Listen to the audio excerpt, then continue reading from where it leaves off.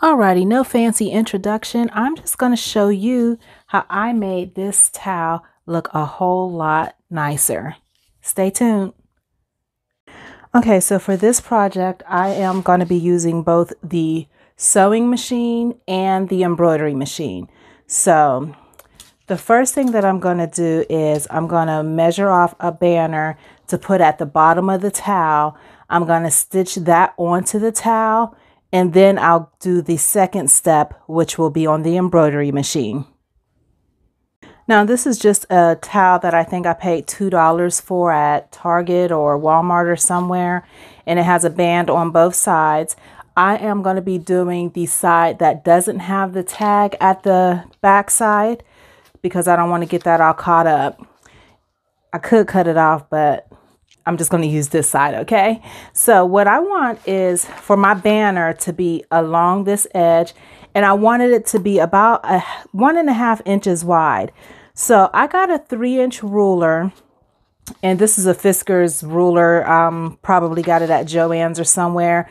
And I measured some cardstock. You can use paper or whatever you want to use to make your pattern for your banner or your band. I keep calling it a banner, but it's just a band going across the bottom of the towel. So I measured that off. It's 3 inches altogether, but we're going to be folding this in some points, and it might not be quite 1.5 inches. We'll measure it when I get it done, but I'm going to use this as the basis to do my band. I've got some fabric here, and I just picked a fabric that would look okay, and I've got some matching thread that's already on my machine right now that I'll use, or coordinating thread I should say. So I'm going to just set that to the side.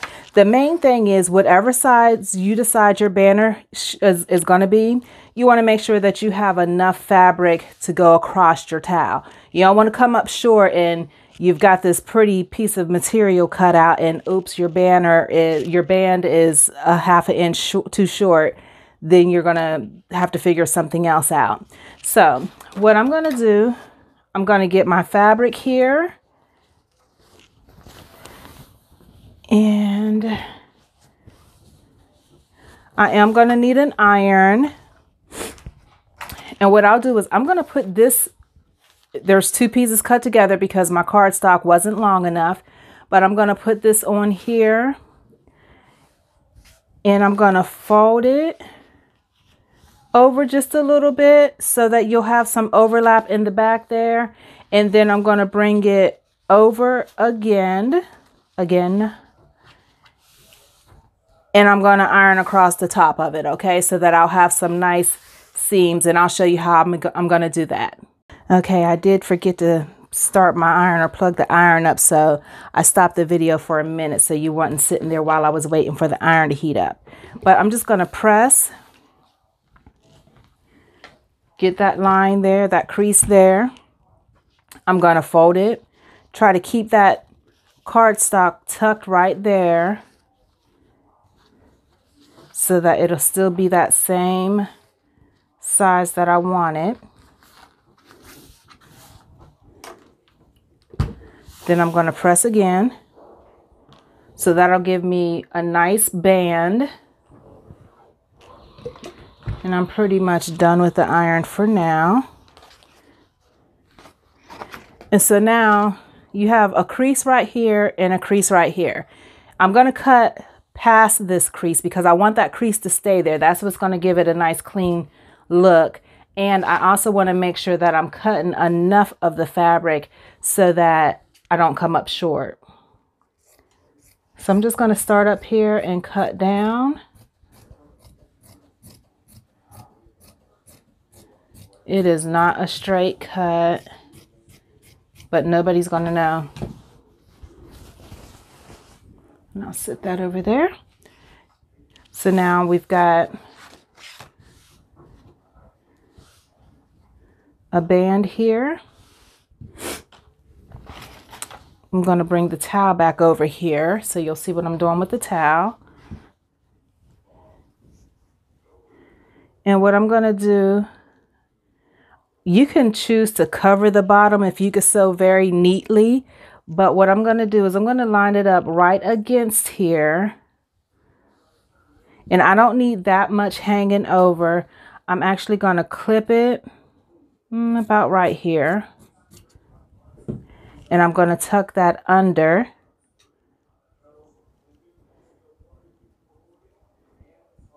And I want to line it up and pin it down so that it's nice and neat. I'm sorry, I didn't realize that wasn't in the camera. But I want to line it up against the edge here. And then I'm going to line it up all the way around, okay? So this is probably what takes the longest. And it doesn't have to be perfect, but just as close as you could possibly get it, or to your liking. You might not want it all the way on the edge. A little hangover won't hurt anything. Okay, I'm going to pin that there. And I'm going to go all the way around. I haven't gotten this part addressed yet because I want to pin a little bit more before I actually cut anything down there. I want to make sure that I will have enough fabric. You know, we never want to come up short. So I'm going to pin this here. I'm going to pin this here. And now I'm at the end here. And I'm just going to clip just as I did with the other one and tuck it under. Just so that it will line up with the edge of your towel here, okay? And try to tuck it so that it doesn't hang out on any part. You don't want any excess fabric hanging out, okay?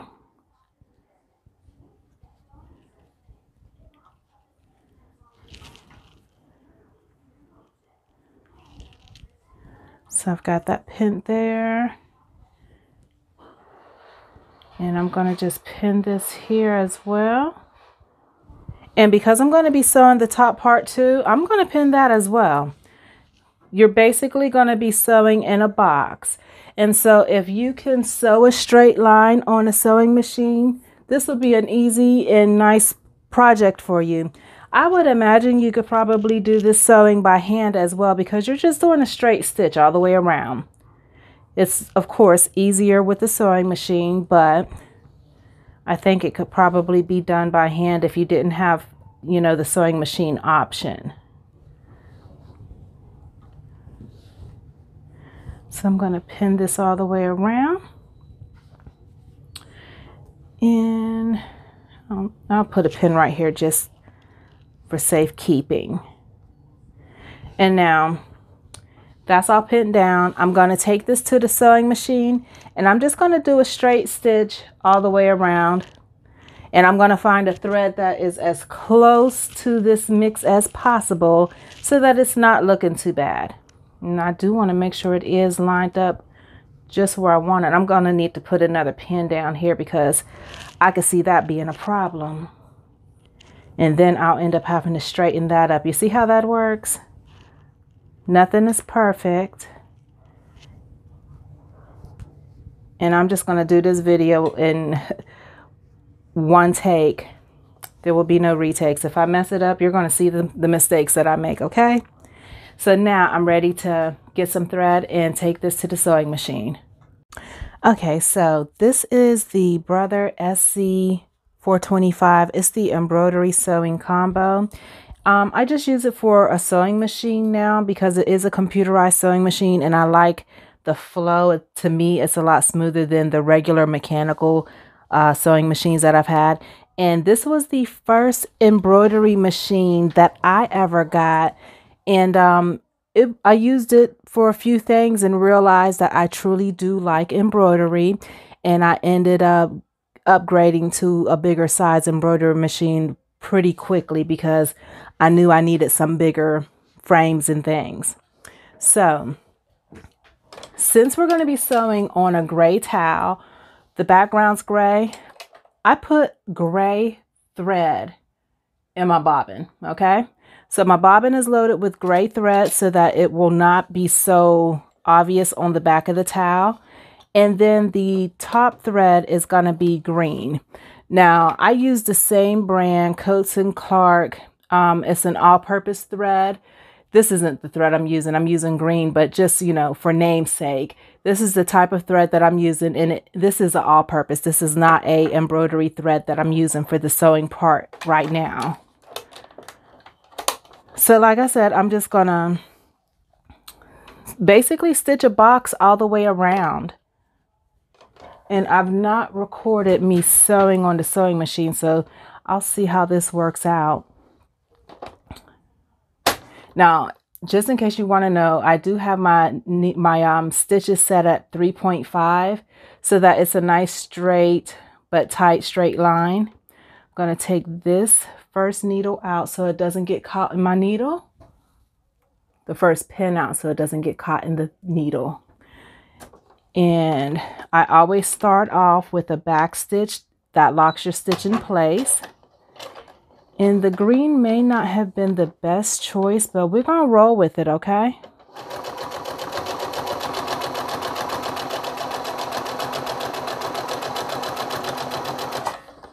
I try to stick with a 1/4 seam allowance when I'm sewing.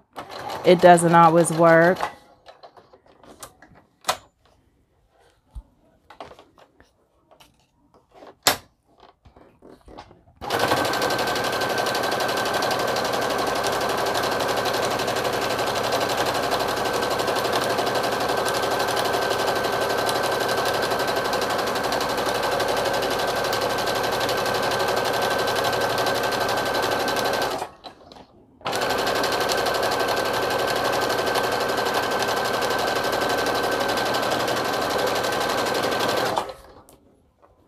I'm going to take that one out because it's a little bit close.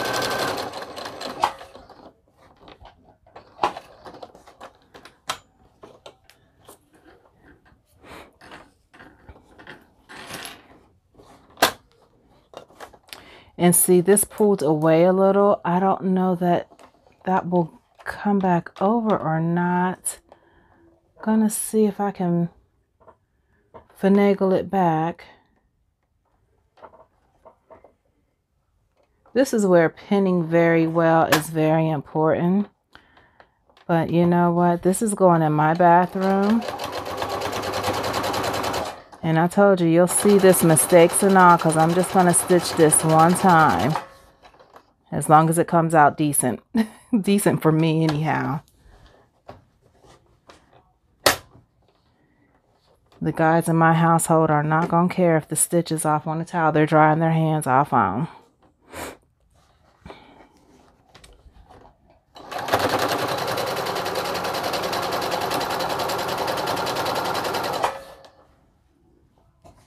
I'm going to roll this up a little bit to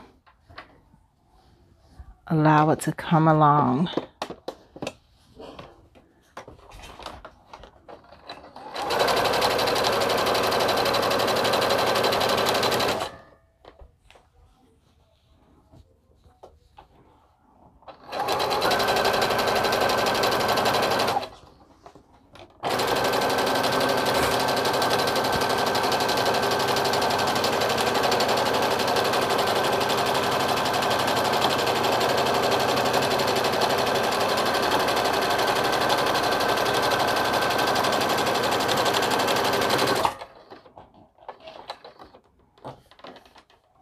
I'm going to bring this back down this side. I think I just made the line over there. Okay. Alrighty. So I'm sorry, sometimes I'm talking and mumbling to myself as I'm stitching, but I was just inspecting as I was going along to see if I actually got everything stitched in there and there weren't any holes where the fabric would, you know, kind of purse open or pouch open. And so let's see here. There is a spot down here that did not get caught up in the stitches. So I'm just going to run that through.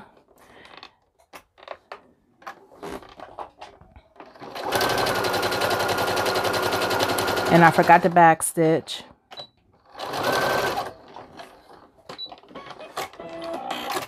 That back stitch is important to make sure that you lock things in place. But this is just a personal towel, and I'm just recording as I make it real quick because I need a different hand towel in my guest bathroom downstairs. So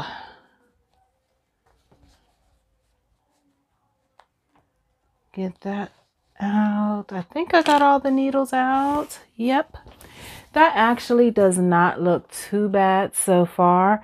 And so the next thing we're going to do, we're going to hoop this and we're going to get it on the embroidery machine so that we can stitch out a little something up here. Now, just a pause for a minute. If you don't have a embroidery machine to, you know, do all of your embellishments on, I didn't want you to see all that mess over there. But if you don't have an embroidery machine to do your embellishments on, this is pretty just like this. So it's not like you have to do embroidery on everything to make things, you know, custom or personalized or just special for you. You can just stitch something on it and look at that. It just completely takes it from being a $2 Walmart or Target store hand towel, wherever I got it from. So it does a great justice. And on the back side, you see I used the gray so that so much of that green wouldn't show through. So that's how it looks on the back side, so that you're not seeing all the green. There are some spots where you do see the green, and I don't know if that's a tension issue with my machine or what, but it did do that over there. But you get the gist of what I'm saying as far as how this goes on. So now we're going to get this hooped and onto the embroidery machine. Alrighty, so we are going to hoop this on a 5x7 frame. And today I am actually going to use my older PE 770, okay, because I know a lot of people only have a 5x7 hoop frame as far as their machines, and that is what I'm going to use because that's all I need for this. This is a tearaway paper type stabilizer.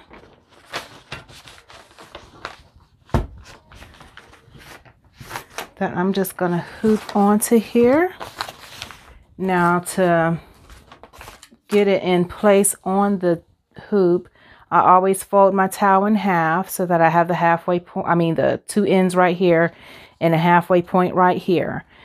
Then remember, these notches tell you your halfway points for your hoops. I'm going to sit that there, bring it all the way up. Then I'm going to open it out, and I know that it's centered right there. So I'm going to pin it here. Nope. This is what I've got to do. Because I don't want this to be stitched on. I want the stitching to go above it. So this is going to be the edge. So I'm going to fold it back up again. Find my new edge, which is right here. I'm going to bump that against that little knot so that I know that that's in the halfway spot. Now I'm where I need to be with it, because I definitely want the stitching to be up here and not down here. And you guys know I like to float everything. I can't say that enough, but I'm sure it probably gets on some people's nerves when you have people who repeat the same thing over and over again. So that's there. Now, I'm not going to put any more pins in it because what I need to do now is get some water-soluble stabilizer to drape over it. You always want to put water-soluble stabilizer or some type of draping, whatever you want to call it, on top of your towels or anything that the stitches could get sunk down into or that the needle can be pulled against, because that will keep your threads looking nice on top of your design versus sinking down into your design and you won't be able to see anything. So I'm going to get my water soluble stabilizer and I'll be right back. Okay, I've got my water soluble stabilizer. Now I'm going to finish pinning it all the way around.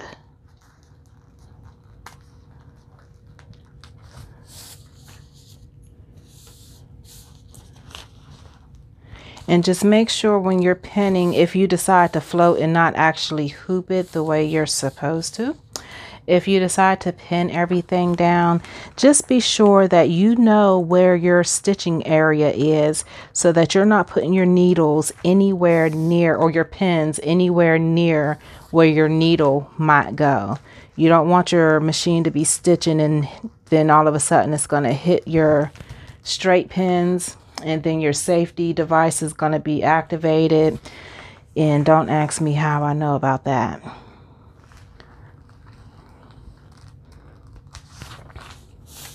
I'm going to put one more pin up here.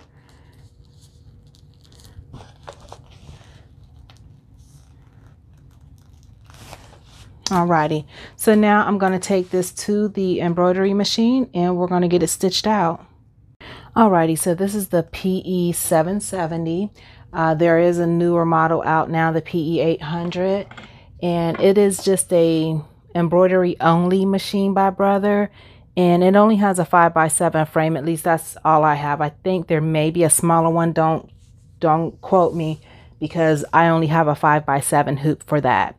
Now I'm going to be using this color thread. It is by Coats. It's a 40 weight polyester embroidery thread, and then I've got 90 weight embroidery bobbin thread in the bobbin.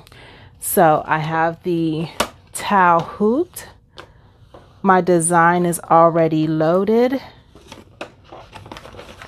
Now I just need to get the frame back on here. And I'm sorry I can't show you what I mean on the camera, but always look, if you can, to make sure you're getting everything clamped in place back there. You know, you want to just make sure that where it clamps in back there, that it gets in there. Okay, so now I am ready to run the design. So it will stitch out.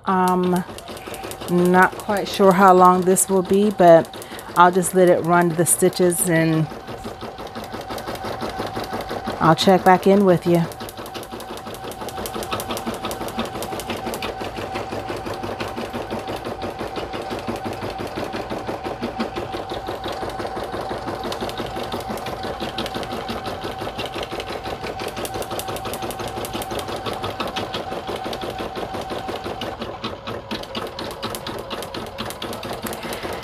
And I just realized that I do have this turned down to where it's only running at 300 stitches per minute, because some designs you definitely don't want to run fast. So it's running at 300 right now. So I'm going to just let it go ahead and be slow and check back in.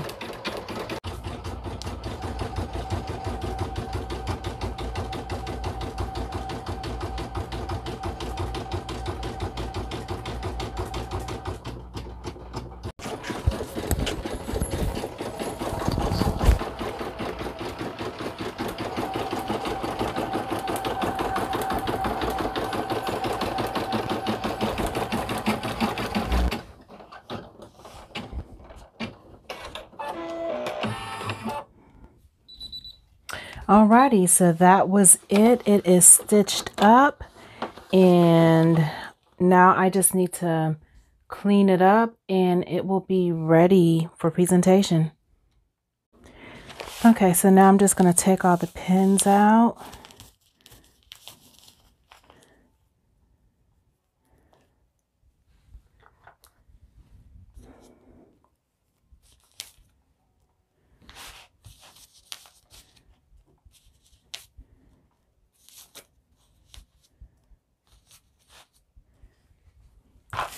The water-soluble stabilizer, for the most part, can be pulled away, and whatever doesn't come away easily, it's water soluble, so just dab it with a Q-tip, or, you know, if it's something for you, you could run it underwater if you'd like.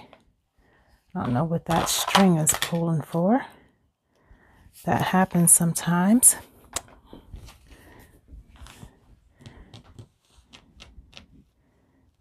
Okay. Then I'll show you why I like the tearaway on the back.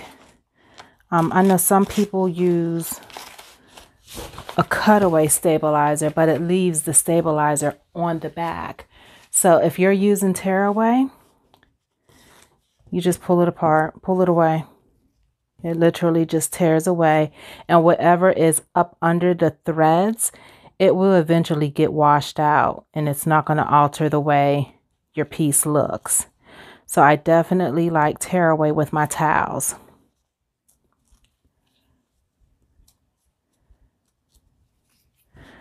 Okay, so all you see on the back is the lettering versus actually seeing a bunch of stabilizer.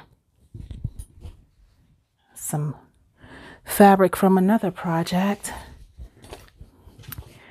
And there you have it.